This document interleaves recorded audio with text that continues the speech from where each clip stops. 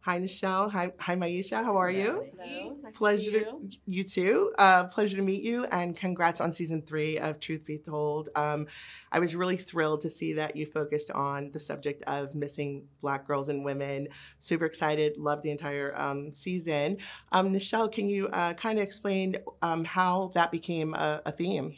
Well, during production of season 1, we got a call from the Bay Area, where my husband and I are from, that something very similar to this had happened to extended family.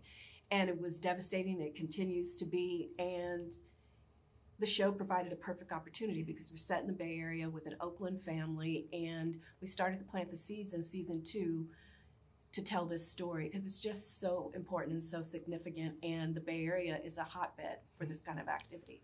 Yeah, and with the fascination with true crime and the fascination with the show, because Yeah. it's incredible, do you hope that this resonates off screen, that the public takes an interest in this subject? I really do, because I think the most important thing and what Maisha and the writers were able to accomplish is that this happening to unexpected girls. I think that that's what we want the audience to not feel comfortable that, oh, this couldn't happen in my house.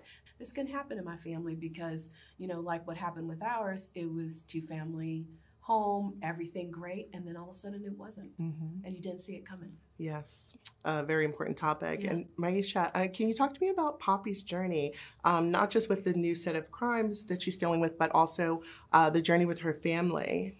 And not to give away anything. Right. Yeah, that's hard with no spoilers. But she really is at once coming into her own and at the same time trying to figure out who that is.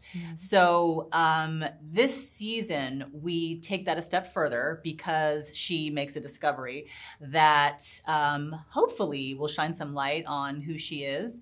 But I also feel like we've been building, her relationship with her father. They did it beautifully in seasons 1 and 2. And I feel like there's some great scenes this season between her and Shreve that just really sing and help us understand who she is and who the Scovilles are.